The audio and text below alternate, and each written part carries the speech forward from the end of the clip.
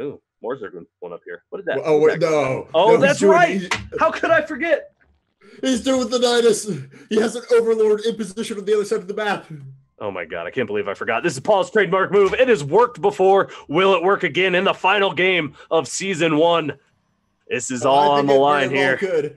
Additional Pylons has his units on the ramp. He's completely unexpecting this. He's going to be caught off guard. It has he's got no vision to do serious damage. I don't think he can see it. Oh, he sees it with the Observer. Is he going to react in time? He is fighting Zerglings on the front lines here, keeping him at bay, keeping his natural safe, but he needs to get something there. Oh, they're going for it now, but it might be too late. One Zealot starts swiping away, but the Zerglings have emerged. Oh, and this might be it. Damage.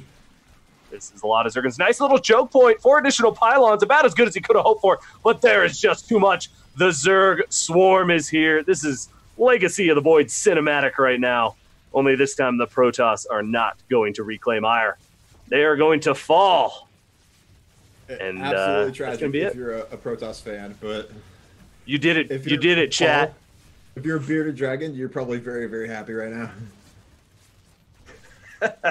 You did it, chat. Paul, with your energy, has sealed the deal with the amazing NYDUS play. Again, you know, we saw it struggle actually a lot in the first few games of this season, but last week it worked out great. This week is this is a perfect way to end this for Paul.